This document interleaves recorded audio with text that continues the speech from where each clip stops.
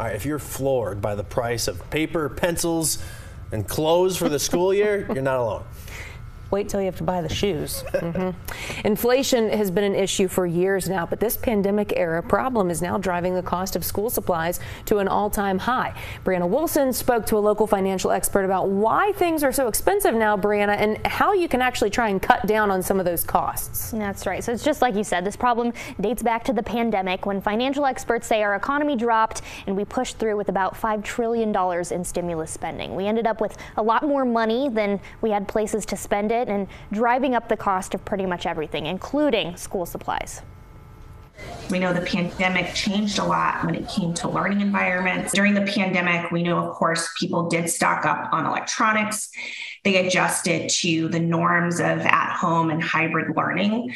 But that spending on electronics hasn't slowed since the end of the pandemic. The National Retail Federation expects consumers to spend record amounts for back-to-school shopping this year. Consumers are expecting to spend about $25 more than last year to just under $900 on average.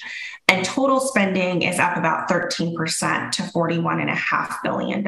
We asked you how much you spent on your kiddos' school supplies this year. For some, school districts help cover the cost. Others spend over $100, not including clothes for school. One woman said she spent close to $300, and that was before tax-free weekend because it happened after school started this year. Other people were upset to miss out on those savings too. And it is so hard right now. And to give you a sense of this, know that you're not alone. So when we look at families across New Mexico right now, school supplies are prohibitively expensive. Associate Professor of Finance at UNM, Riley White, says if you haven't gotten your supplies yet, there are other ways to cut costs. Set a budget and stick to it. He also recommends not bringing your kids along. Kids can force you to buy things that they want rather than need. Do not be afraid to have serious talks with your children about what you can and cannot afford for school supplies.